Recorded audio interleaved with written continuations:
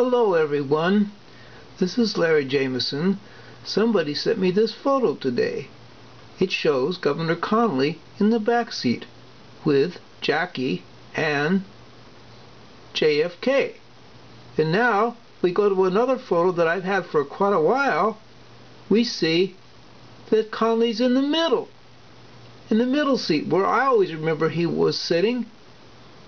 He's sitting in the middle with his wife Natalie. When we go back to the other picture, we don't even see Nellie at all. So is there really a Mandala Effect?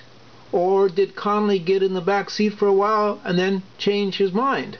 You decide what the truth is. This is very disturbing to me, to find these two different versions of the passengers in the limousine. Thank you so much. Bye for now.